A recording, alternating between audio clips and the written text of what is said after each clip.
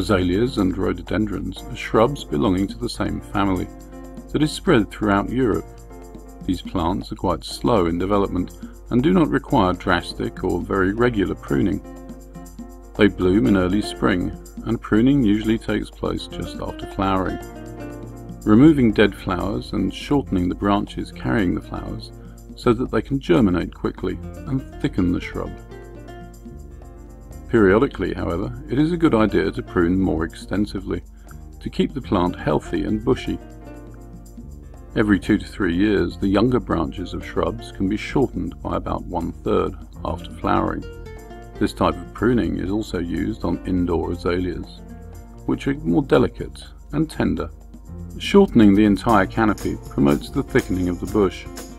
This ensures that with the passage of time, the lower part of the plant will not lose its leaves, as it tends to do, and in this way the plant will maintain a compact, roundish appearance. As for older plants, planted many years ago, you can do a drastic pruning in late winter, shortening the entire shrub down to 25 to 35 centimeters from the ground. This will encourage the development of new vegetation, promoting the rejuvenation of the entire shrub.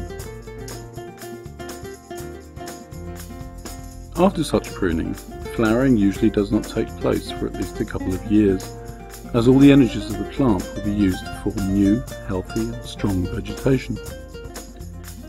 For all azaleas, pruning is carried out for cleaning during the whole growing season from March to September, removing broken branches, diseased leaves and withered flowers.